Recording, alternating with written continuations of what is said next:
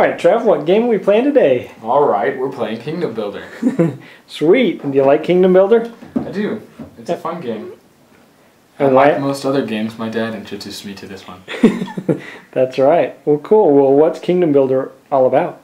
It's about building your kingdom. And by building kingdoms, you place these little tiny houses that look a lot like settlements and Settlers of Catan. Oh, that's cool. Yeah. And you got quite a few of them. Mm-hmm. But then I also noticed there's a lot of other stuff. Yep, so this is your main board. You pick 4 of these for every game. There's a bunch of them you can pick.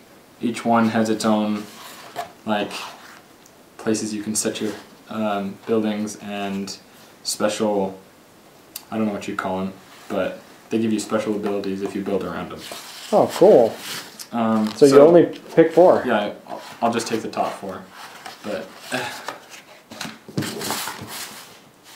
and then you set them out. And that's your land. And that's your board. Oh, how cool. Yeah.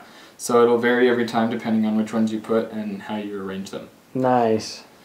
So like I said, each separate section has its own little special ability. This one is Oasis, and they all give you different things. This is what these are.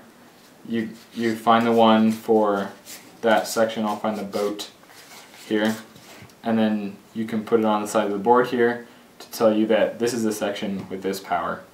I mean, what's the objective? Well, see, that's the cool part, because that's what these cards come in. These are your objectives, and you pick 3 of them for every game. Oh. So not only do you pick 4 different boards every game, you pick 3 of these multiple cards every game. So what are they like?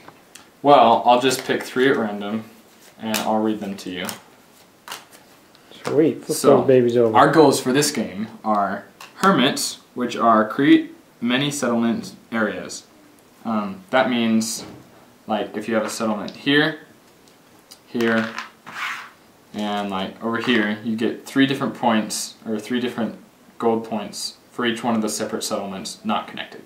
Oh, cool. So you just don't want it to be continuous, is what the hermits is. Okay. Fishermen is build settlements next to water. So you'll get, it says 1 gold for each of your own settlements built next to a water space. So this would be a point, this would be a point because they're both next to water. This would be a point, but this one isn't a point because it's not next to water, etc. And our last one is discoveries. Build settlements on many horizontal lines. So the horizontal lines are these ones. The ones with, like, not the jagged edges, but the, you know, hexagonal edges.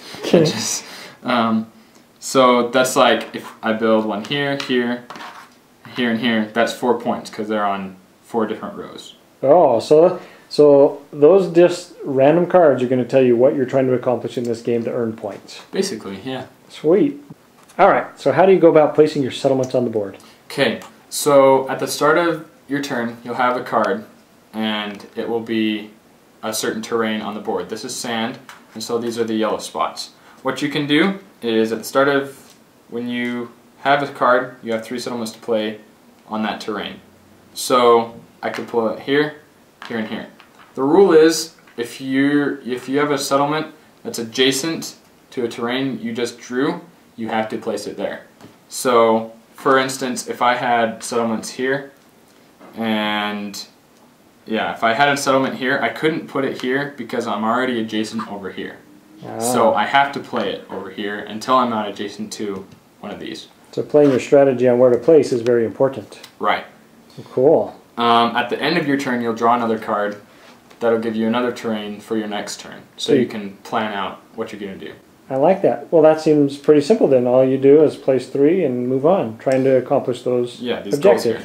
I mean, yeah, but people block you, and other people have powers, and you have powers which tweak the rules, kind of. Ooh, powers. What do you mean by powers? Powers are what I mentioned earlier, what are these tokens here. Oh, let's check them out. The things on the side of the board.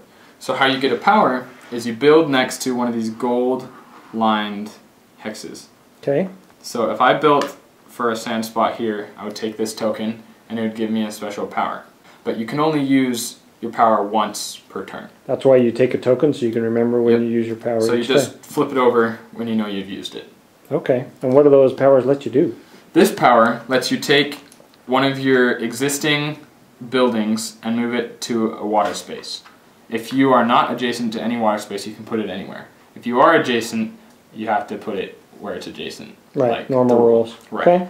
This next one lets you take a house, a settlement from your stash over here and put it on a grass space, anywhere. I mean, as long as it's adjacent. If you've got something next to a grass, you have to place it there. Okay. Right. This one, it lets you place a 4th settlement for whatever card you drew. So if I drew a grass card, instead of playing 3, you can play 4 if you use that power. Nice. This one lets you, if you have 3 settlements in a row, you can place a 4th settlement on the line for here or here. Because there's 3 in a row, so you can place a 4th. But again, those 4 are all dependent upon which 4 maps made up the board, right? That's right, because there's more powers for different boards. And if you're wondering about the powers, you can, read the rule book. All right. I mean, well, cool. we're telling you to read the rule book. So you get points at the end of the game based off of those objectives and how you played it all out. So a lot of variability, but a lot of replayability too then, huh? Yeah. Well, sweet. So what would you rate Kingdom Builder? I would give it a 4. A big 4-0. All right. Thanks, Trev. Bye.